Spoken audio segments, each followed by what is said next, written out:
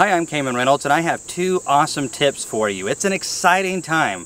There's more beekeepers than ever testing for Varroa, and they're looking and seeing what's going on in their hives, and because of that, they're treating their mites appropriately, and their bees are thriving. They're making more honey and not having to buy bees. Now, I'm going to leave a link for these products down below. I love this one over here. Both of them have served me well.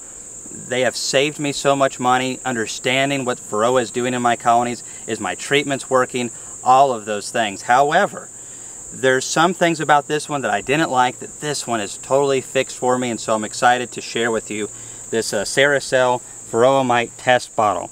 And this is made in New Zealand. It's very strong. I'm putting a good bit of pressure and it's barely flexing at all. And it has a nice removable lid with a seal. This seal is awesome. It's very easy to put this on, pop that back in, take it off. But the seal is what's so nice, because used to, all I used was alcohol, and we're going to get to that in a second.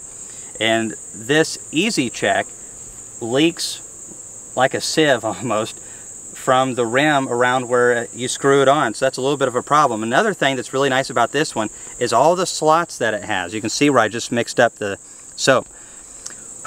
But those slots allow Varroa to pass through them much better, and I just really like the construction of all of this right here, and it's more affordable too, which I like saving money. So this is definitely what we're using now and what we will continue to use going forward.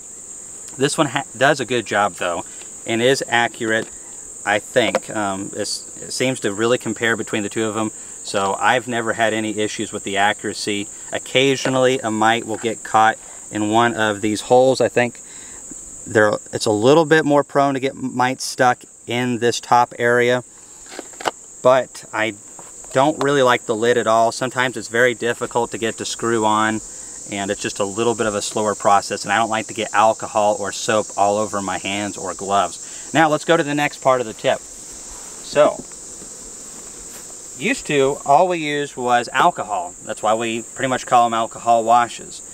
However, due to recent events you may have heard of, there was a shortage of a lot of alcohol available, and so guys like Randy Oliver and others tested different products. And Randy has been really pleased with the results from Dawn Ultra soap. So, do I want to turn this into a commercial? No, let's not do that. So, anyways, most of you probably use this in the kitchen, some type of product like this. You can get this so cheap, and a tablespoon of it in a gallon of water will wash mites off your bees like crazy.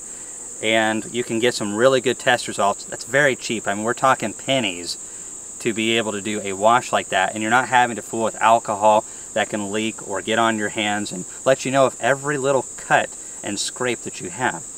This does work really good, but you want to use it full strength, so it's again a lot more expensive than just doing like a tablespoon to a gallon of water. This goes a lot further, so it'll just save you money, and well, they're both really clean. So there's a couple tips right here of things that we are starting to utilize for our business and we found very helpful. If you found something different or similar, leave them down below. Monitoring our mites is important to sustainability and our industry growing and a lot of regeneration happening. And I'm so excited to see more beekeepers from the hobby level all the way up monitoring their mites, because when you understand that and you deal with them appropriately, you're going to have a lot more bees. Great queens, dead mites, good nutrition. Then after that, it's honey production, baby. We'll see you in the next video.